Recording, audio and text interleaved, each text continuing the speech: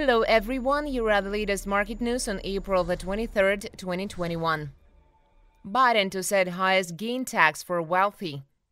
President Joe Biden will roll out a plan to raise taxes on the wealthiest Americans, including the largest ever increase in investment growth taxes to fund about $1 trillion in child care, universal preschool education, and paid time off for workers, sources familiar with the proposal said. The plan is part of a White House push for a radical overhaul of the U.S. tax system to make rich people and big companies pay more and help pay for Biden's ambitious view. The proposal would raise the marginal income tax rate from 37% to 39.6%.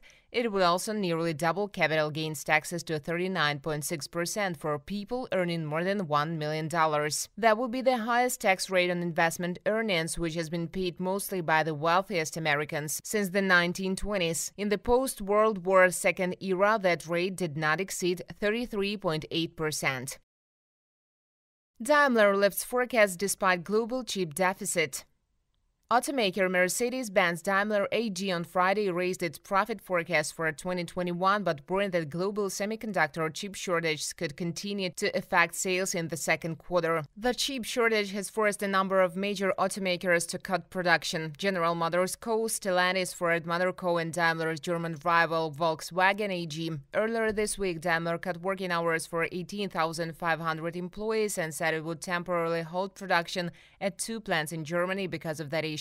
But the German automaker said it still expects operating profits to be well above 2020 this year as the global economy recovers from the devastating coronavirus pandemic. Daimler said it now expects adjusted margins from Mercedes' car and van business to be 10% to 12%, up from a previous forecast of 8% to 10%.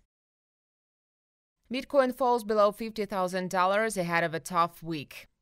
The value of Bitcoin fell below the $50,000 mark on Thursday night. It traded at $48,815.1 on Friday, down 10.06% on the day. This was the largest one-day loss percentage since January the 21st. The world's largest digital coin rose to $42,000 at the beginning of the year, but then lost ground. A new rally began in February. Bitcoin broke through the $48,000 mark for the first time when electric car maker Tesla announced its $1.5 billion coin purchase on February the 9th. After that, it reached $57,000 on February the 20th. This week could be a tough one for Bitcoin, but then there will be a slight correction, says Joseph Edwards of cryptocurrency broker Enigma Securities. Meanwhile, Diversify cryptocurrency exchange co-founder Russ Middleton commented that this week's sell-off is a result of last week's weakening activity. Stock markets trade mixed amid U.S. tax worries.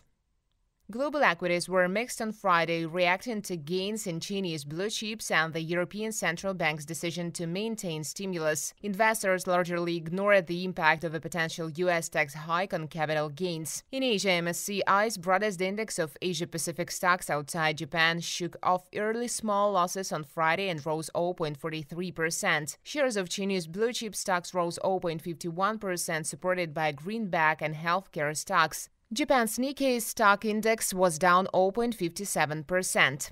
Equity markets in Europe were expected to open lower after 2 days of gains. In early European trading, Eurostoxx 50 region-wide futures were down 0.25% and FTSE futures were down 0.43%. The ECB decided to leave policy in place despite its prediction of a strong rebound. In an overnight blow to stock market sentiment, the administration of U.S. President Joe Biden is reportedly pushing to raise the capital gains tax to nearly 40% for the wealthy, nearly double the current rate. The Dow Jones fell 0.94%.